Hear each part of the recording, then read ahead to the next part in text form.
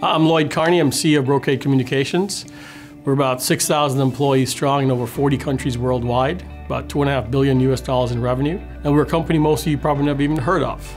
But if you use Facebook, you use Snapchat, you use WhatsApp, chances are our networking infrastructure enables you to use all those social media devices. I was born in Kingston, Jamaican. I went to Wolmers. I'm a Wolmerian, Wolmers Boys.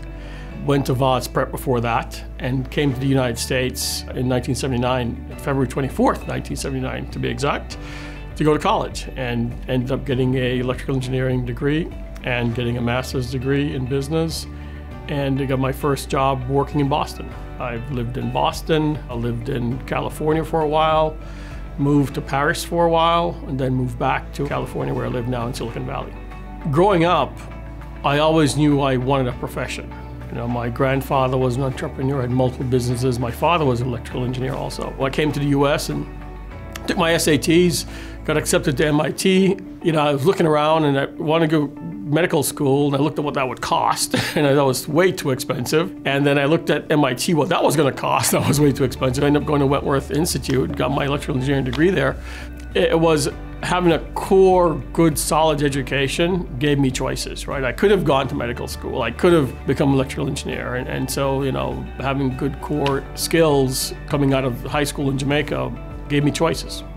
With all the careers that are out there today, what would be the coolest thing that I would do? It'd probably do something around personalized medicine, around understanding the DNA structures. I think there's really exciting space there where you see computer science, electrical engineering coming together with traditional medicine to be able to provide a better solution going forward.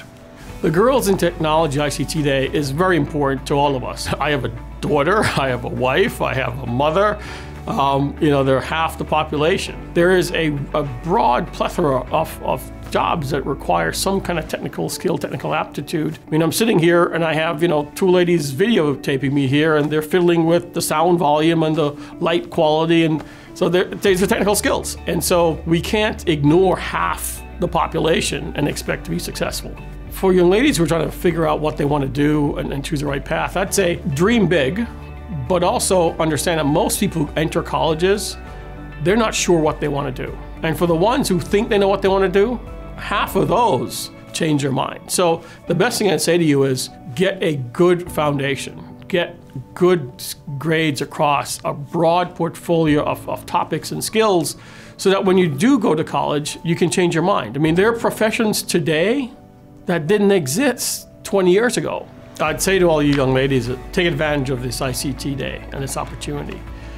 Take advantage of the people who are here trying to help you. I found that there are more people in life who will try to help you than will try to hurt you. Make sure you surround yourself with those people. The best thing you can do to prepare yourself for those ups and downs is, again, to have, you know, as solid a foundation as possible. Grades really do matter.